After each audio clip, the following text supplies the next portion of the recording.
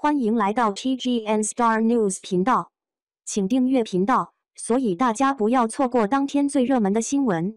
我们今天的时事通讯包括以下内容：电影给予王一博的加成，价值不降反增，多个代言长期续签。王一博的商务价值堪称娱乐圈中的顶端高位，更有着王一博现象的称号，由此可见他的实力到底有多顶。纵观这几年的顶端流量，看下来，只有王一博走得稳的一笔，无论是从数量、效果、种类，还是实力，他的代言都是头部中的精选。马上就要到双11了，代言的品牌更是集中发力，纷纷抬出各家代言人，准备带干一场。与此同时，不少人开始关注到，王一博不少的代言貌似已经到期，可是却没有见品牌方的各种动作。因为他们就开始各种制造话题，不蹭王一博的热度，岂能提升自己的业绩？自然时时刻刻都会盯着王一博。这次说多个代言到期不续，再加上王一博提名金鸡奖的热度，他们就开始各种联动。说王一博自从转型电影圈后，貌似他的商业价值也出现降低的情况。同时，今年新晋流量的出现，自然回来抢夺资源。听到这个消息后，我们着实有点感觉到搞笑。首先，王一博今年官宣的几个代言来头不小，特别是从不缺代言人的宝可梦，居然请王一博来代言。其次，我们发现王一博的代言数量更追求高品质，国货为主。今年的台铃电动车，王一博公益性代言，却带来了无限的价值。携手台铃在亚运会上见证奖牌诞生，刷脸201次。可谓是双赢，提升了国民度。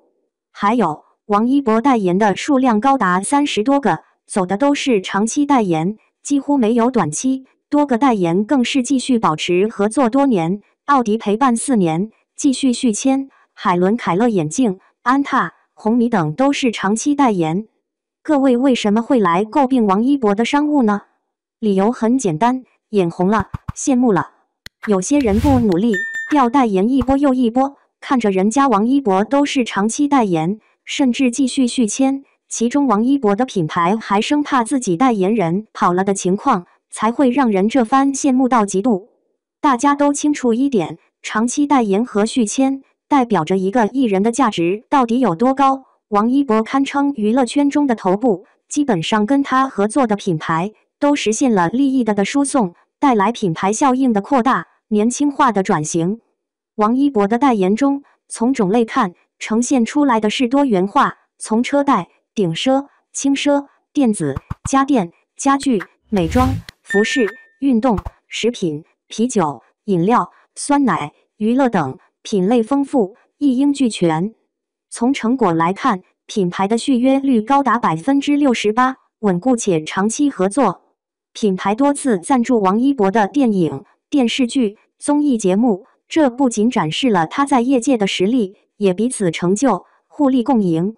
从流量角度来看，第一梯队无疑具有全网无短板的实力，并非专属，而是国民度至高的存在，声量大到能够迅速帮助品牌破圈，粉丝购买品牌的热情高涨，收获真金白银。从潜力来看，王一博这位95后堪称一番单部票房的佼佼者，半年内单扛预售就达到了4个多亿，9亿票房的基本盘更是让人瞩目。他的电影吸引了4000万观众，并获得了金鸡奖和金鹿奖的提名，成为上海电影节传媒关注的男演员。